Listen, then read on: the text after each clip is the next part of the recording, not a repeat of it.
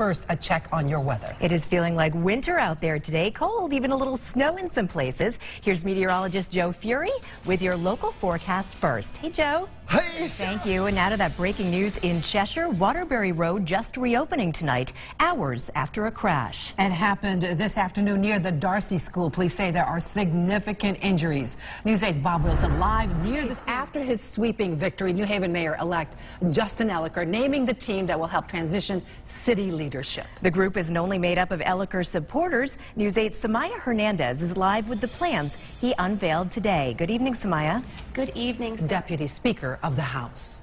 A young girl from Tolland is being recognized for her philanthropic work, a selfless act while she was battling cancer. News 8's Brian Spiros explains. The studio.